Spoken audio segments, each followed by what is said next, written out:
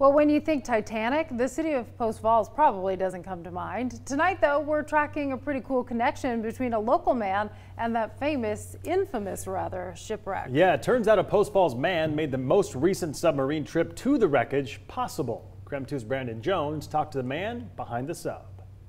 It's the best footage of the Titanic recorded to date. Clear, beautiful video shot in 4K. Perhaps what's even more amazing is that the CEO of the submarine that captured it all lives in Post Falls. Thank you, dear. Appreciate it.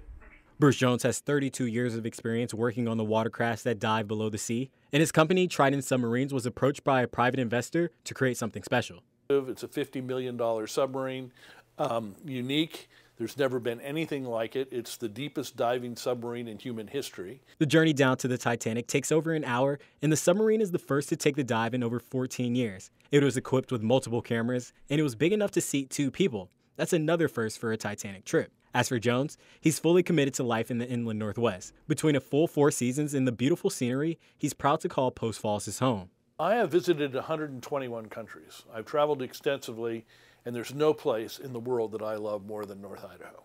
This just suits me.